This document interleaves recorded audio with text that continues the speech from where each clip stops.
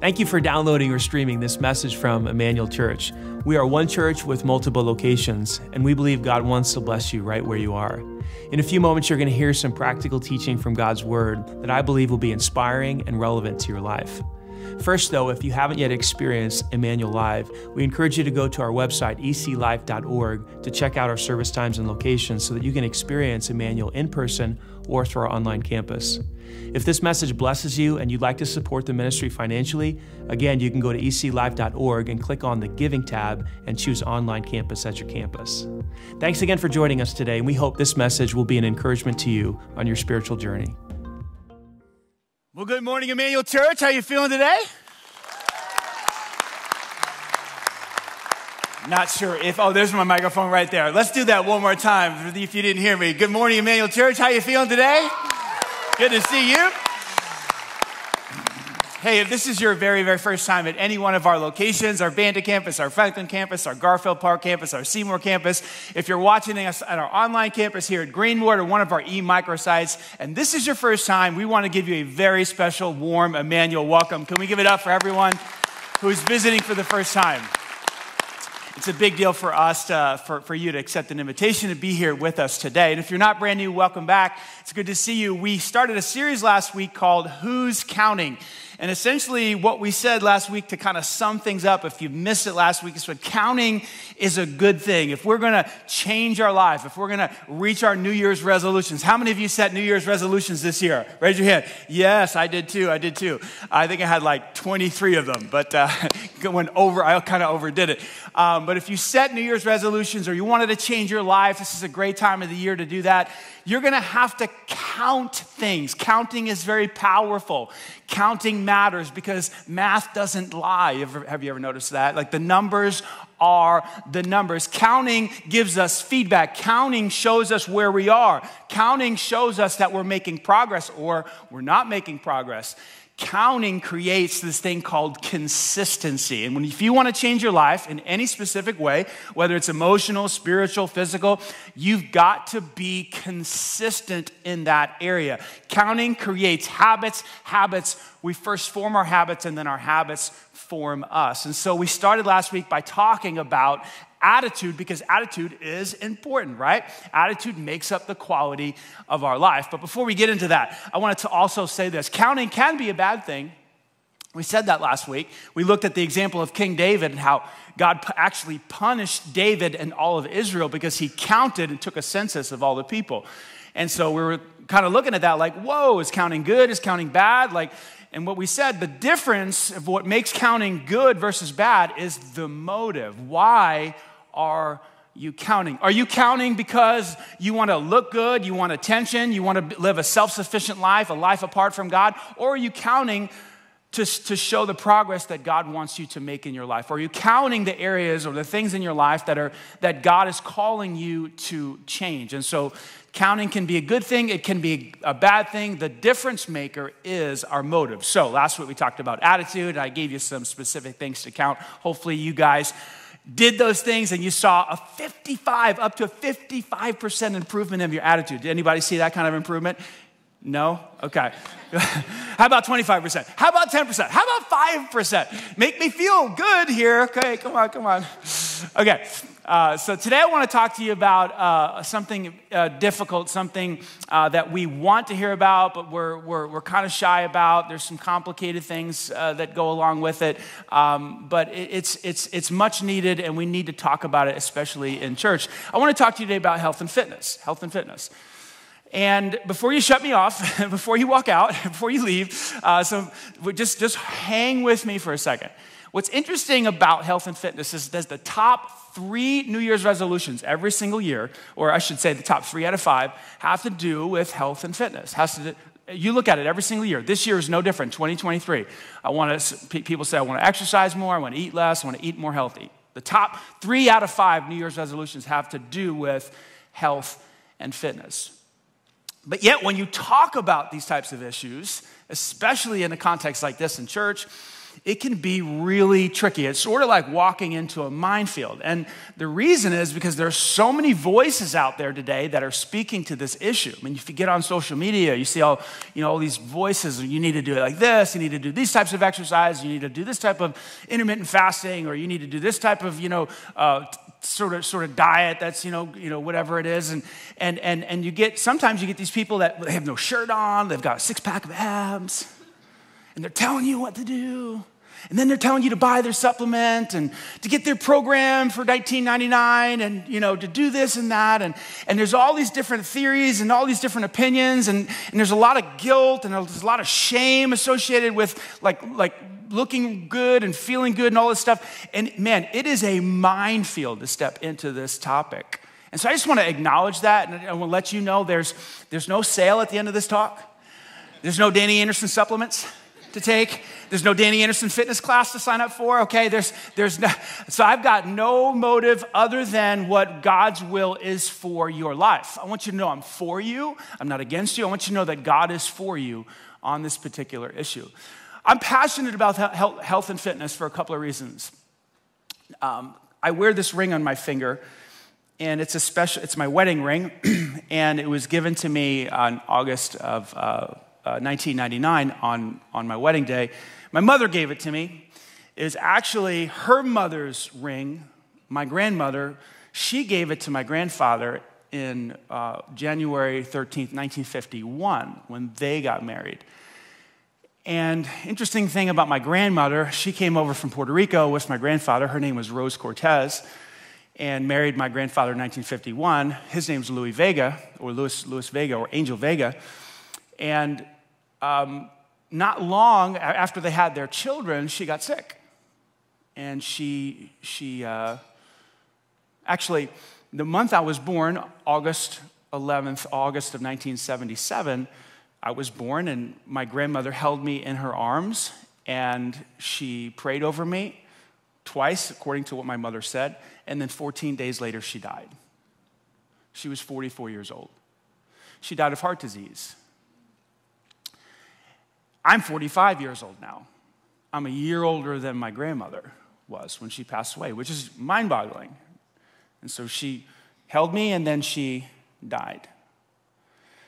So health is kind of important to me because growing up, I see pictures of my grandmother holding me. She's not around. My other grandmother, my dad's mother, she died of cancer due to smoking. My grandfather died of cancer due to smoking. My first cousin on my mom's side, one of my mom's sister's daughters, her name was Corinne. She died at 22 years old of cancer. I've got obesity on both sides. My mom's side of the family deals with that. My dad's side of the family deals with that. I had an aunt who died from complications due to being obese. And so to me, I'm looking around at my family, I'm like, man, this ain't looking too good. Some people look at me and they say, man, it must be nice to have your genes or DNA, you're tall, you're skinny. I'm like, you don't know anything about my family. My genes they're not that good. My dad was born with a bad valve, so when he got older, they had to do an open heart surgery and put a plastic valve in there. In fact, when you're in a room with my dad by yourself and you can't hear anything else, you can hear his heart clicking because of the plastic valve. It's weird. I said, Dad, what's that sound? That's my heart beating.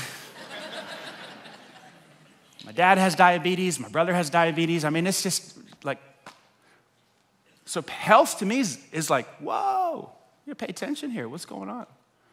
So I'm coming to you today because it's important to me. I'm coming to you today because it's a confusing conversation with lots of different voices, but I really believe that God still wants to speak to you about this issue. Why talk about it in church? Because your health is a spiritual issue. Your health is a spiritual issue. See, a lot of us want to compartmentalize our life. Like if we looked at our life in this wheel right here, we could look at it like, okay, we got our relationships, our work, our spirituality, our health, our family, recreation. And a lot of us want to separate that out, especially work and family. But the reality is that we're not compartmentalized people. we're holistic people. Each one of these triangles overflows into the other because everywhere you are, everywhere you go, that's where you are. Have you ever thought about that? Everywhere you go, there you are. You can't leave a part of you at home and a part of, some of you think, oh, I'm in church right now, so this is my spiritual side. No, you're spiritual when you go to the gym. You're spiritual when you go to work. Why? Because you're there. And if you're a Christian today, the Bible teaches very clearly that God dwells inside of you 24/7. So everywhere you go, there he is. Not only you, but there he is. The Holy Spirit dwells inside of you 24/7. Every moment of your life is spiritual. Not just this one, but when you leave here, and then when you watch a movie later, and then when you take a nap later, and then you go watch whatever, play video games later, whatever you do later, that's the spiritual moment. Why? Because the Holy Spirit's with you. Where does it teach that in the Bible? Let's look at it. 1 Corinthians chapter 6. Don't you realize that your body is the temple? The title of our talk today, by the way, is Healthy Temples. It says, don't you realize that your body, the shell that you have here, is the house, it's another word for temple, of what? Of who? The Holy Spirit. And where does he live? In you. Like God, if you're a believer today, the Holy Spirit dwells inside of you, and the Holy Spirit was given to you by the Father. So everywhere you go, there God is. So every moment of your life is a spiritual moment because God dwells inside of you 24/7. Does this make sense? Now, the context of this passage is sexual sin. Like Paul is trying to encourage the Corinthians not to commit sexual sin. Any sexuality outside of the context of a marriage between a man and a woman. He's trying to say, hey, don't you realize that when you commit fornication or adultery or any other type of form of sexual sin, your body is the temple. So you're taking God with you into that sin. Oh, gross. Who wants to do that? Nobody. Hey, Jesus, come on, let's go fornicate together. Let's go commit adultery together, me and you. Come on, let's go. Nobody wants to do that, which is why sexual sin is temporary insanity, because you have to kind of block out the reality that God is with you. Paul is trying to say there's no such thing as, a secular moment of sexual sin and then a moment of spirituality after that. No, it's all blended together. And so the same is true with your health. There's no such thing as, I'm going to go to the gym right now, so this is my healthy moment, or this is my healthy moment when I'm going to do this or that. No, it all mixes together. Paul continues on and he says this. He says, you don't belong to yourself, which that's an interesting statement. We always think of our bodies as our bodies. It's not. If you're a believer today, your body's not yours. You'll give it back. Have you ever noticed people die, right? Can't take your body with you. So it stays here. Your soul departs from your body. And then one day when Jesus returns, he'll resurrect your body and your body will be reunited with your spirit, but that's in the future. You don't belong to yourself, for God bought you with a high price. What price was that? The very blood of Jesus Christ. Any higher price than that? So because you don't belong to yourself, you're sort of on lease, you're sort of on loan. Guess what you have to do? Guess what your job is? Honor God with your body. Again, the context here is sexual sin. He's saying, come on. Anytime you're about ready to indulge in sexual sin, be reminded your job is to honor God with your body, and sexual sin does not honor God. So let's transfer this over to health and fitness. Anything we do with our body must honor God. Why? Because it doesn't belong to you. It's on loan and it's on lease. Is this making sense? Yes or no? That's why we need to talk about this in church, because your health is a spiritual issue. Why else do we need to talk about this in church? To give you another reason. Your health is necessary to accomplish all that God has planned for you. Did you know that God has very specific things for you to accomplish, that he planned them before you were even born? Check this out, Ephesians chapter 2, verse 10. For we are God's masterpiece. I love that work. We're like his work of art. He's created us anew in Christ Jesus so that we can do all of the, say with me, the good things that he planned for us long ago. That's so exciting. Your life has meaning. If you've ever wondered if your life has purpose, it does. Now, you might not know what those things are. It's your job to figure them out. But you have to figure out why God has put you on this planet, and then you need to execute those plans. Here's the thing. How can you do that if you're sick, if you're ill, if you don't feel well, if you're dead? You can't do all the things that God has planned you to do if you're dead. Yes or no? Am I crazy? When I got COVID last 2 years ago, I couldn't do anything. You know what I did for 10 days, 14 days, whatever it was? Can you remember? I laid in bed. My wife had COVID at the same time. We were pitiful. I couldn't help her. She couldn't help me. You know, we did nothing. You know, we watched zombie apocalypse movies for 10 days. That Netflix episode that came on, it was like, that's all we could do is just sit there.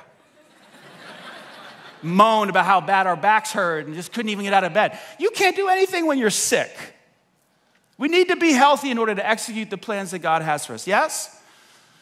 A couple years ago, I ran into a friend and he was telling me about how he quit smoking. Cold turkey. He was smoking like a pack a day. And man, when I hear stuff like that, I get super intrigued. I'm like, whoa, how'd you do that? He said, well, I realized that if I keep smoking, I won't see my grandkids grow up.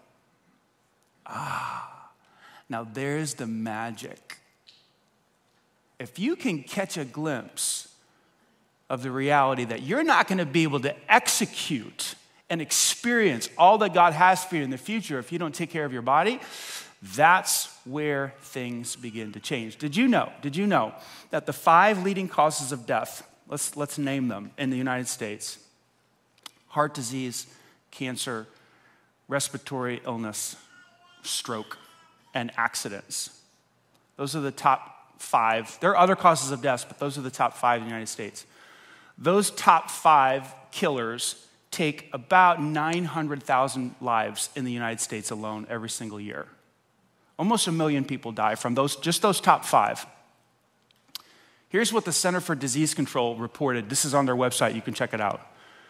40% of those 900,000 deaths by heart disease, cancer, respiratory illness, stroke, accidents can be avoided, can be prevented, up to 40%. Now, if it's your time to die, you're going to die. Can we just talk frank? Like, this is a broken world. We live in a sinful world. People get sick. They get ill. I've done funerals for 19-year-olds. Like, they shouldn't have died. It wasn't because they smoked cigarettes.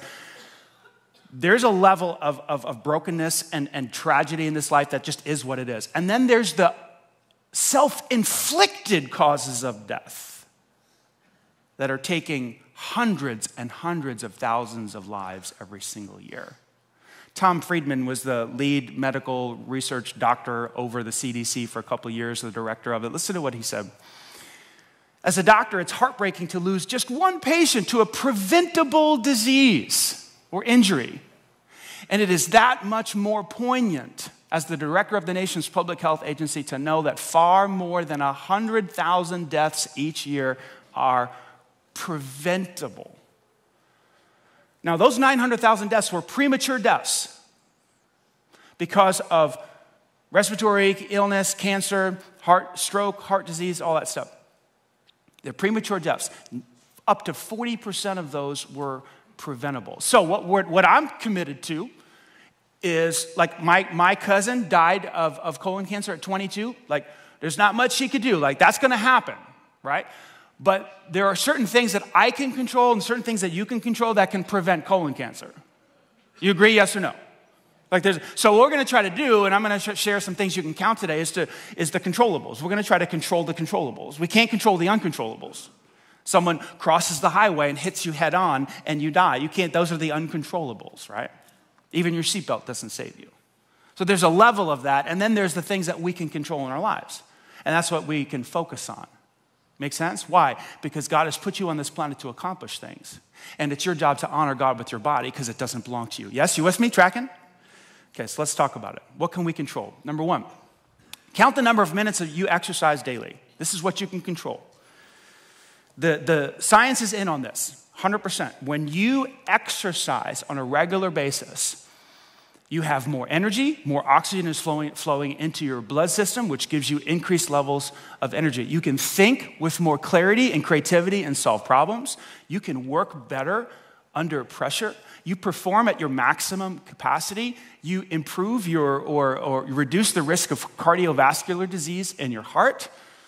And you lower the bad cholesterol, the LDL in your body. All of that is scientifically proven. We don't have to pray about that. Hey, is he right about that? You can check me, that's fine. But when you do the research, It's all there. In fact, the Mayo Clinic actually says this on their website. This is what they say. As a general rule, aim for 30 minutes of moderate exercise every single day. That's the recommendation from the Mayo Clinic. Now, on the opposite spectrum, a sedentary lifestyle, a lifestyle with no exercise, puts you in a situation where you are at risk, watch this, of almost every single illness out there. Just being still, not moving at all. That's not a safe plan because God has created your body, God has created my body to move. You say, well, what kind of exercise are we talking about here? Well, here's what the recommendation is. The recommendation is to get your heart rate up to 65 to 70% of your target heart rate. Now, how do you figure out what your target heart rate is? You just take the number 220 and then you subtract your age. So say for me, it's like 220 minus 45 is like 175? Well, is that right? Some of you math whizzes? It's 175, I think. I need to get my heart rate up to 60 to 75% of 175, which is about 130. 130 for 30 minutes every single day. You with me? I know that was a lot of numbers there, but it's 220 minus your age, whatever that number is, it's 60 to 70%, 60 to 75% of that number. You need to get your heart rate up. Stephen Blair is this really smart dude, and I wrote down some things about Stephen Blair so that I wouldn't forget them, but Stephen Blair is the professor of exercise science at the Arnold School of Business at the University of Southern California. That was a mouthful. This dude is the leading expert in exercise science. He's written 650 papers. He has been quoted, check this out, 46,000 times by other exercise scientists. He's the most frequently quoted doctor in the area of exercise science. This is what Stephen Blair said. The number one predictor of death is low cardiovascular fitness. Wow. How important is exercise? It is the game. It is the ball game. In fact, I was talking with some of my staff members earlier, and the concern about this conversation was going to be about, like, are you talking about being skinny? Like, is this all about being skinny? And you tell me I should be skinny? It's like, no, actually I'm not. There's research done by the Cooper Institute for Aerobics that said skinny people who don't exercise are 3 times more likely to die young than heavy people who exercise 30 minutes a day. This isn't about being skinny. This is about moving your body 30 minutes a day. You with me, yes or no? This is a spiritual issue. Number 2, let's talk about hydration. You want to count the number of ounces of water you drink every single day. Everybody knows this, but we need to say it again. 60% of your body is water. It's unbelievable. I can't believe that. You're mostly water. Even your bones are 25% water. Look at this. I got a little breakdown for you. Your brain is 75% water. Blood, 83% water. Heart, 79% water. Your muscles are 75% water. Your liver is 85% water. Did you know that every single day, your body loses 2 to 3 liters of water? Just by waking up, just by sleeping, you lose a ton of water through your mouth breathing. It just comes out of you. And we dehydrate all night long as we're sleeping. And then for the rest of the day, we're sweating, even though we don't even know it. When you don't replace the water in your body, you suffer from dehydration, which affects your ability to think straight. It affects your stamina, affects your physical capacity. Every cell in your body needs water to function. Did you know that? Every single cell needs this stuff to work the way it's supposed to work. In fact, when you don't get water for just a few days, everything shuts down. You can live without food for 40 days. Some of you are fasting right now during this 21-day fast. You're struggling. You're going to make it. You're going to make it. You can live without food for 40 days. You know how many days you can live without water max? 5, mostly 3. You're dead after 3 days. Everything shuts down. Without this, You need water. So how much do you need to drink? Well, this is my best, based on my research and everything, anywhere from 64 to 128 ounces of water. So that's a lot of water. I know, you need it. You're losing it every single day. There's a lady named Natalie Dimitrieva. I can't really say her name that well. Again, this is another one of those really smart people that did a bunch of research, so I'm going to read you her. She's one of the leading researchers at the Laboratory of Cardiovascular Regenerative Medicine at the National Heart, Lung, and Blood Institute. She did this big study on hydration. This is what she found. The results suggest that proper hydration may slow down aging and prolong a disease-free life. Wow. Just by drinking water. Okay, you've heard that. Don't have to beat that down. Let's talk about this last one, calories. Everybody loves to talk about calories. What can you count? You count your workouts, count your hydration, and then count calories. Count the number of calories you consume daily. Now, calories are interesting. I think they're awesome because they keep you alive. They really do. Calories are fantastic. Calories are units of energy. Calories are food. Food is calories. And guess what? It takes food to make energy. So the reason I'm giving this sermon today is because I have calories in me. I ate last night. I ate this morning. And that food is giving me the energy right now in my brain, the focus right now to deliver and communicate these words. Calories you can't live without them. They give life to your body. And the better quality calories you get into your body, then the better you feel and all that stuff. And we should get nutrient-dense calories and as much as we can. The problem with calories, and you know what it is. What is the problem with calories? We like them a lot. We like them too much, and we take in more than we need. And when we take in more than we need, guess what happens to our bodies? Well, you tell me what happens. Yeah, we gain weight. We gain weight. Center for Disease Control said this, that when a person takes in more calories than is necessary, it puts a person at risk for high blood pressure, coronary heart disease, cancer, osteoarthritis, high levels of LDL, which is the bad cholesterol, type 2 diabetes, stroke, sleep apnea, body pain, and the list goes on and on and on and on. It is not good for you to take in more calories than your body can burn. So what's the answer? Well, it's kind of similar to a finance situation. Hey, if you spend less money than you make, you're going to be all right. Watch this. Take in less calories than you burn. Oh, everybody say, whoa, that's deep. That's deep. Now, I don't want to make a big argument about this, about good calories, bad calories. I think you could talk about that. It's important to get the best kind of calories you can from good fats and healthy proteins and all that stuff, good carbohydrates. But I'm not going to get all that, okay? You guys can study all that. It's important. You need to study it. What I want to talk to you about real quick is just the reality that we need to watch our calories. I just don't think people know how much they're eating.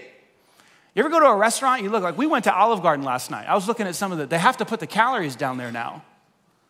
It's like I was looking at the different dishes. It's like one dish was like the tour of Italy or something. It was like 1,300 calories. Like 1,300 calories? That's almost the whole day, right? In one meal. We have no idea. I was talking to somebody the other day about this and he was adding up the calories he was taking in from Cokes and Gatorades and different. This dude was taking in 1,000 calories a day just from his drinks without even thinking. Just Coke here, Gatorade here, Coke here, Gatorade here. Okay, let's talk about it. Mark Haub. This is another one of those really smart dudes. Wanted to read you his credentials. Mark Haub said this. He's a professor of human nutrition at Kansas State University. He wanted to show and prove beyond a shadow of a doubt that counting calories is really the ball game. So what he did was he did this 10-week study where all he ate was Twinkies. This is Mark Haub, and he just ate Twinkies. Well, he also ate zebra cakes, and he also ate some Oreo cookies. But his whole 10 weeks, he was junk food. He did take a multivitamin, and he did do a protein shake. But other than the multivitamin and the protein shake, all he ate was Twinkies. But here was his thing. He limited himself to 1,800 calories of Twinkies. And so over 10 weeks, this cat right here lost 27 pounds by eating Twinkies. Yeah. I felt the same way. I was like, what? And the reason he did it was to show that if you can create a caloric deficit, or deficit in your calories, in other words, you're eating less than you're burning, you will lose weight. Incredibly, his bad cholesterol went down and his good cholesterol went up. Now, he would be the first one to tell you, and I would tell you also, and anybody who knows anything about this would tell you, that's not a good long-term plan. Okay, then don't leave here and say, well, I'm changing my diet. Pastor Danny said so, you know. No, you want to get fruits and vegetables and mostly eat, a very, very high level of dense nutrient, food with lots of greens. That would be the best plan to go. But the point is that you have to watch we have to count them. If you're not counting them, you're going to overconsume, and if you overconsume, you gain weight and you put yourself at risk at all kinds of health problems. Does that make sense? Why would I talk about this? I don't have a workout program to sell you today. There's no sign-ups. Hey, tomorrow morning, go to DannyAnderson.net. We're going to start working out together. No, I don't have a pill. I don't have a supplement. All I have is this is important to me. My family does not have good genes. There's heart disease, there's cancer. People die prematurely in my family. There's bad health habits going on. And so I'm looking at this like, man, this is important. It's important to stay healthy because I want to function at my maximum capacity. I want to honor God with my life. I want to fulfill the plans that he has for me on this earth. How about you? I'm motivated to do that. And I just want to share this with you guys. I count this stuff, not every single day, but I'm aware of it, what is going in my body, how am I treating my body, because it's important. So my question to you today is a tough one. How healthy are you? How healthy are you? You got to give yourself a number. Last week I asked you what your attitude was. On a scale of 1 to 10, were you sauna dude or where you at? How healthy are you? Are you a supersized guy, And that's all you do is fast food and you run and you go and you don't have time and you make excuses? Where are you on the scale? Maybe you start counting some of these. Look, this stuff actually works. And I hope that you will take some of it. Now, there are so many other things that you can count when it comes to your health. I wanted to do a whole thing on sleep. I think sleep is massively important. If you're not sleeping well and putting stuff in your body to help sleep well, you're gonna really be in trouble over the long run. But I ran out of time. So there are other things to say about this, but I wanted to give you the top 3. Is this helpful?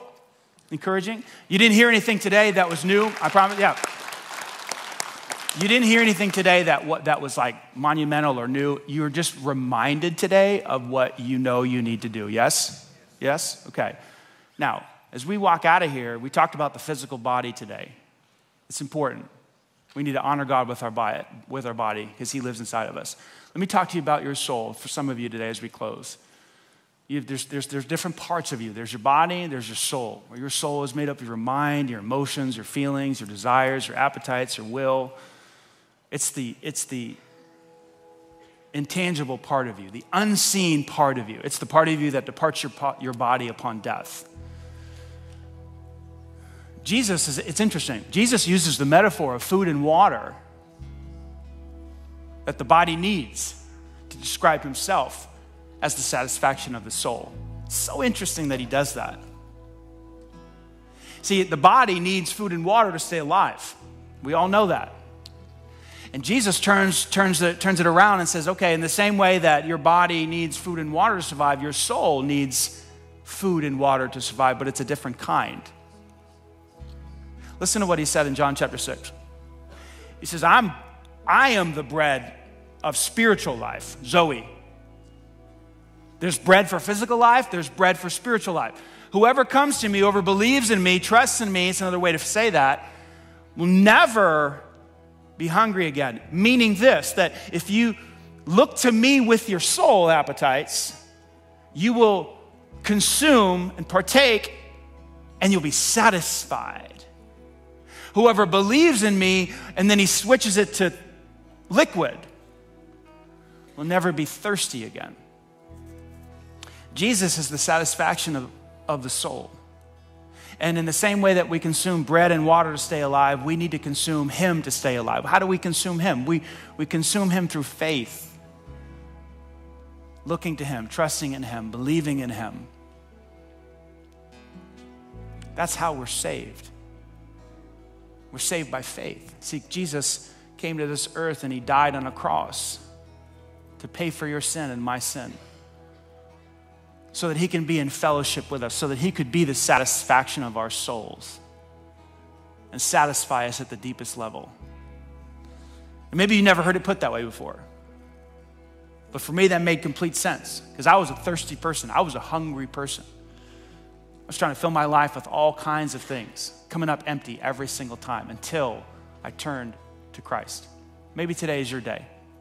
Will you turn to him as the satisfaction of your soul, as the bread of life, the living water?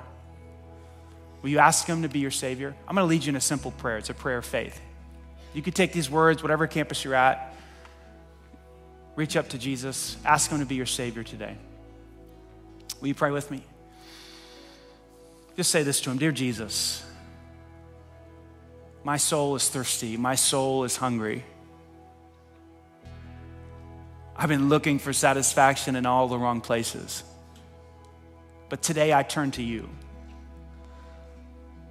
I choose to take in the spiritual bread, the spiritual water, and that is you. I believe you died on the cross for my sin, paid the price I should have paid. I ask you to cleanse me and forgive me of all my wrongdoing, my sin. Make me your child today. Wash me clean. Fill my heart. Satisfy my soul. I place my faith in you. And from this day forward, teach me to live off you, to thrive off of you, to feed off of you, to drink you into my life, and find in you the satisfaction of my soul. I pray this in Jesus' name. Amen.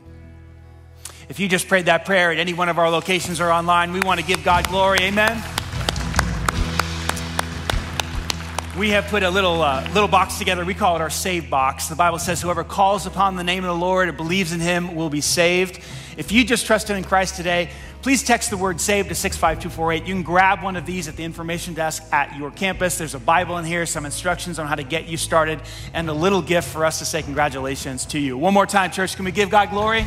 Amen. Hey, will you pray with me, and then we're going to dismiss to our local teams. Heavenly Father, we love you. We know that you have given us these bodies. They're temporary for now, but they're important. We live in these bodies. You live in these bodies. And so help us to live that way, to honor you with our life, to proceed forward from this day understanding that this body's on loan, doesn't belong to us. You purchased it with a price. Therefore, help us to glorify you with it. God, help us to have the energy and the strength to execute on all the things you put us on this planet to do for your honor and for your glory. It's in Jesus' name we pray. Amen. Love you guys. I'll see you next week. I'm going to hand things off to the local teams right now.